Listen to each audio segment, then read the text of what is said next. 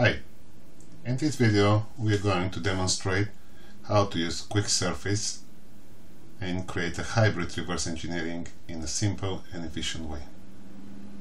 Hybrid objects are objects which are created with the standard primitives like the one on the screen, but also they have shapes which are modified by hand or in a very complex way that the traditional methods struggle to reconstruct. Our first step will be to create the main body. I'm going to use the 2D sketch command.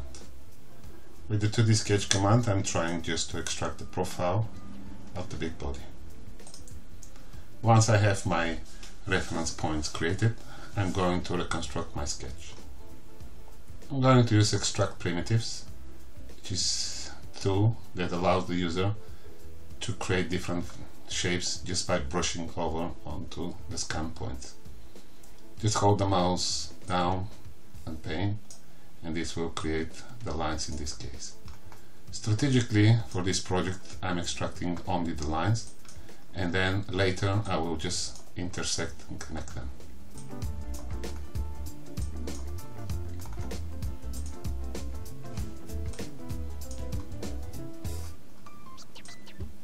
Once I extracted them, I can move back to the main sketch. I'm going to use the command which is called auto joint, that automatically will intersect the close lines. In this case I need to create some fillets, so I'm going to use the corner trim command and we'll select the auto fillet option. I will just brush over the corners and the software automatically will detect what is the radius based on the scan data that we have. Once I'm happy with this, I can just go back. My profile is created and I can press OK, showing the mesh for us as a reference. Next step would be to create the extruded body. There are two handles that will help me just to drag and change the shape. I intentionally create the top one way more because I will be intersecting it with the plane, but at the bottom I need just to put this lower level to my scan data. In order to do this I'm using the snapping command. The snapping command allows you, when you pick the handle, automatically to pick points from the reference mesh. This makes sure that my bottom plane is perfectly snapped to the original scan data. I created my first body and will hide it for now. I'm going to extract this plane here by using the extract primitives. We'll use the magic wand, and using the slider I can play with the sensitivity so I have enough points that will define my plane. Once I'm ready, I just press the button for fit plane. If you notice here, the software is set to have auto constraint, which means that because it's closer than 1 degree, it's automatically made this plane perpendicular to the CX plane. To demonstrate the quality, I will just turn off the auto constraint and I'll get the best fit, and we'll click on the analysis to see how close this plane is to the scan data. If I leave this as it is now, this will have a perfect and the best possible way to fit the scan data, but because we are doing design intent, perhaps the idea here is for the manufacturing that this plane is perfectly perpendicular to our site plane. That's why I'll just turn on the auto constraint, and you see that it's a little bit tilted. This might be because of the original part is not being manufactured correctly. I'm ready and press OK. We'll enable my previous solid body and we'll use our command, which is the trimming command. Click on the plane, hold Ctrl key and select the other object. You can click on the command which is on the quick dialog, or you can just pick it from the main menu. This is a mutual trimming, which means the shapes are self-intersected, and just by clicking I can just remove the shape that I'm not needed. As you can see, the software automatically found that this is a solid body, so I can press OK. This was just the basic creation of the primitive section. Now we will be moving to the next step where we want to create this freeform. What I need to do at the moment is just to separate and stay focused on this shape, and for this reason I'm going to use the edit scan command. This will allow me to select the area. Again, I'm using the magic wand selection, which is based on curvature, but here I also need to take these shapes into account, so I'm going to use the brush and make sure that the select through is turned off.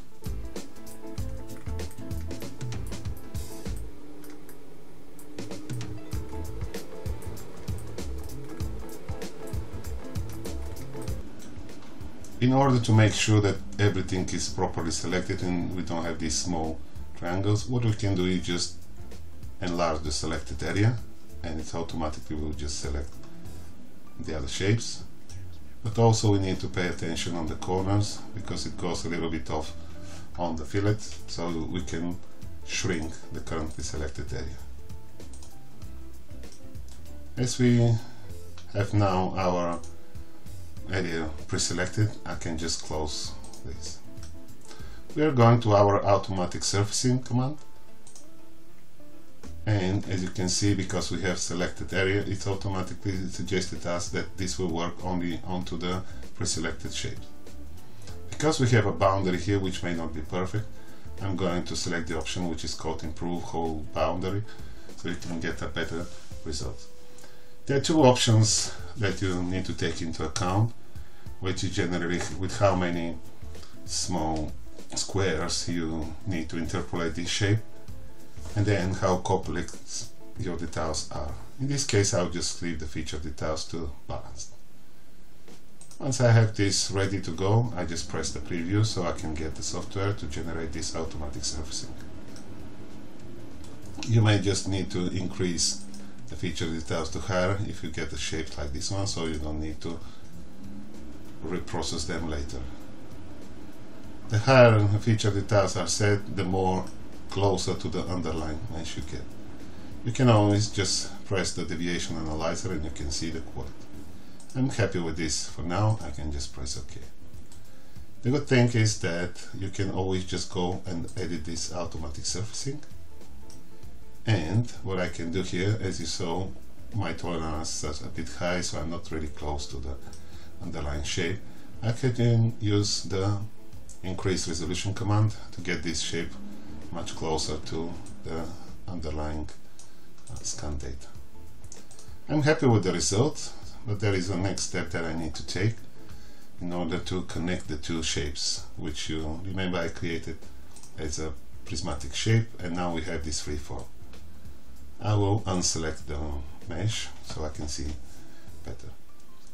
What we can do now is going to edit our freeform shape. We'll show our solid, and we'll right click on it and make it transparent so you can see better. My goal now is just to select the whole boundary. One option is you just double click and it selects this edge, and holding Control you can double click on the next one and on the next one, so you can get the full rounded boundary selected.